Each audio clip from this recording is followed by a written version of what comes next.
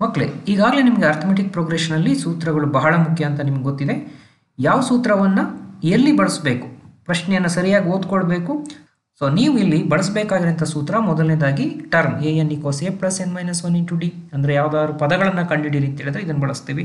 ಹಾಗೆಯೇ ಮೊತ್ತವನ್ನು ಕಂಡುಹಿಡಿಯೋದು, ಸಮ್ ಅಂತ ಪದ ಬಂದಿದ್ರೆ some of the first n terms of N AP ಅಂತ ಕೊಟ್ಟಿದ್ರೆ n ಪದಗಳ ಮೊತ್ತವನ್ನು ಕಂಡುಹಿಡಿಯಿರಿ ಅಂತಿದ್ರೆ Sn = n/2 × 2a + n - 1 × d ಅನ್ನೋ ಫಾರ್ಮುಲಾವನ್ನು ಬಳಸಬೇಕು.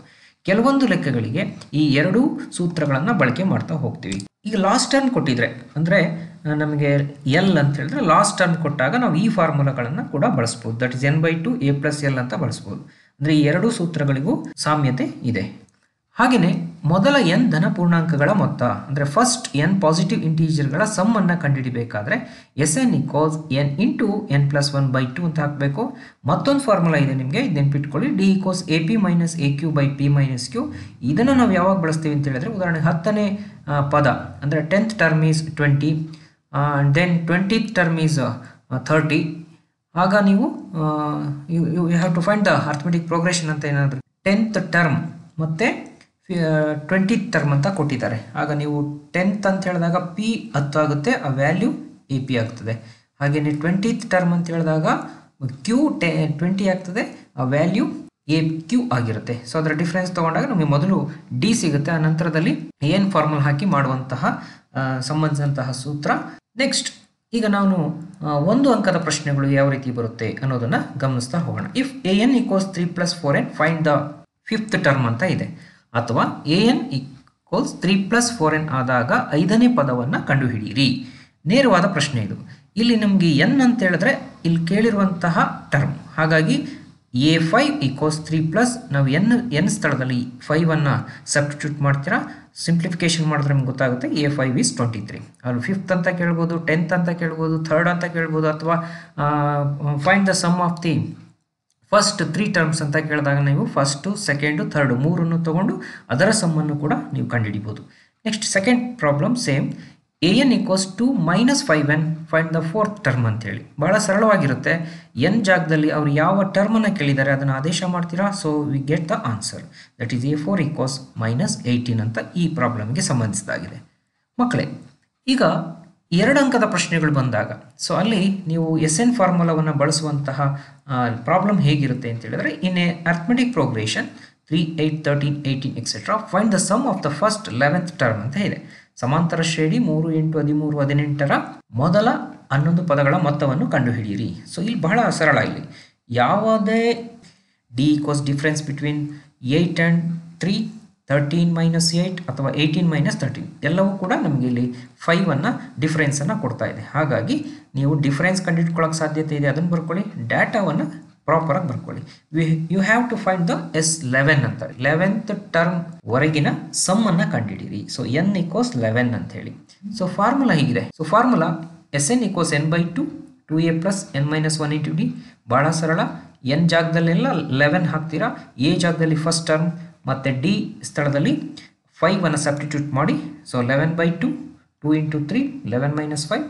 So S11 = 11/2. Then we get 6 + 10 × so 11 - 1 ಅಂತ ಹೇಳಿದ್ರೆ 10 ಆಯಿತು. ಇಲ್ಲಿ S11 ಅಂತ ಕೊಟ್ಟರೆ ನೀವು ನೇರವಾಗಿ 10 ಅಂತ ಕೂಡ ಬರ್ಕೊಳ್ಬೋದು.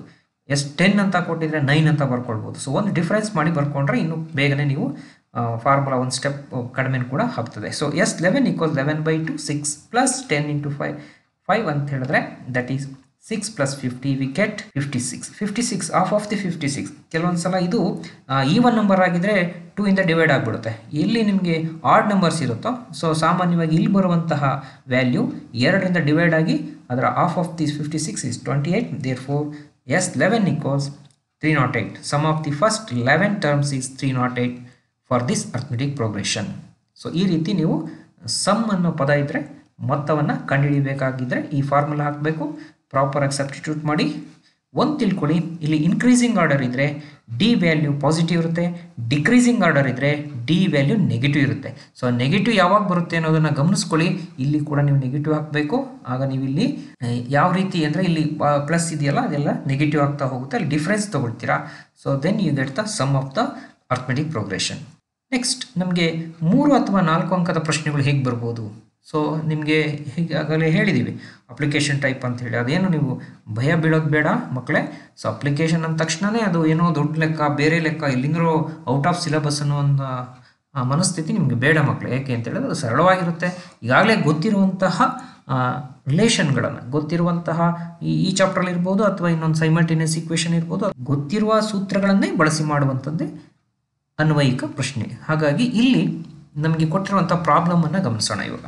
In an AP, fourth term is equal to 5 times of the first term and eighth term is equal to more than one of its twice of fourth term. Find the arithmetic progression. ಒಂದು ಸಮಾಂತರ ಶ್ರೇಣಿಯೊಂದರಲ್ಲಿ ನಾಲ್ಕನೇ ಪದವು ಮೊದಲ ಪದದ 5ರಷ್ಟಕ್ಕೆ ಸಮ, ಅದು ಹೇಳಿಕೆಯನ್ನು ನೀವು ಗಮನಿಸಬೇಕು. ಹಾಗೂ 8ನೇ ಪದವು 4ನೇ ಪದದ 2ರಷ್ಟಕ್ಕಿಂತ 1 ಹೆಚ್ಚಾಗಿದ್ದರೆ ಸಮಾಂತರ ಶ್ರೇಣಿಯನ್ನು ಕಂಡುಹಿಡಿಯಿರಿ. ಇಲ್ಲಿ ನಾವು ಈಕ್ವೇಷನ್ ರೂಪಕ್ಕೆ ಇದನ್ನು ಬದಲಾವಣೆ ಮಾಡ್ಕೊಳ್ಬೇಕು ಪ್ರಾಬ್ಲಮನ್ನು. ಸೊ ದಟ್ ಈಸ್, ಈಗ ನಮಗೆ an = a + n - 1 d ಅನ್ನೋದನ್ನು ಬಳಸ್ತೀವಿ. ಅದನ್ನು ಬಳಕೆ ಮಾಡ್ಕೊಳ್ಳೋಕ್ಕಿಂತ ಮುಂಚೆ ನಾವು ಸ್ಟೇಟ್ಮೆಂಟನ್ನು ನೋಡೋಣ. ಈಗ that is fourth term is equal to 5 times of first term ಅಂತ ಇದೆ. ಅದನ್ನು ನೀವು ಗಮನಿಸ್ಕೊಳ್ಳಿ. 4ನೇ ಪದವು ಮೊದಲನೇ ಪದದ 5ರಷ್ಟಕ್ಕೆ.